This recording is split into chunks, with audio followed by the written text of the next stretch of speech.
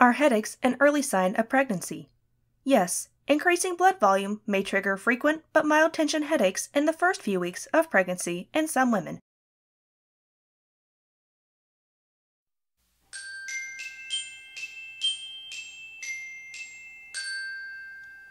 What causes headache during second trimester pregnancy? In the second or third trimester of pregnancy, a headache could be a sign of preeclampsia, a serious pregnancy-induced condition marked by high blood pressure. Other symptoms of preeclampsia include an unusual amount of protein in the urine, vision changes, and liver and kidney abnormalities. Thank you guys so much for watching. We will see you in the next video.